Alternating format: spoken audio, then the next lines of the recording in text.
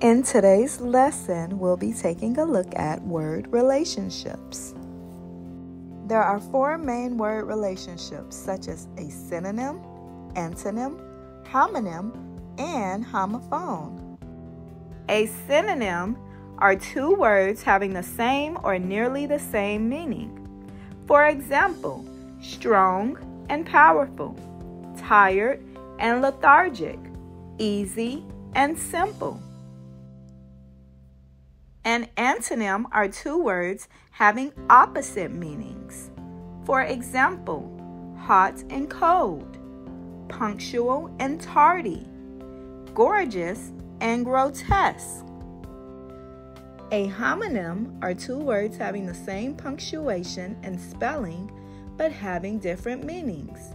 For example, address, which is a location, and address, in which you speak to someone. Horse, when you have a rough voice, and horse, an animal. Hour, 60 minutes, hour, belonging to us. A homophone are two words having the same punctuation but having different spellings and meanings. For example, here and here, there and there, two, and the number 2. Check out these examples. Thank you for watching. Be sure to like, share, and subscribe.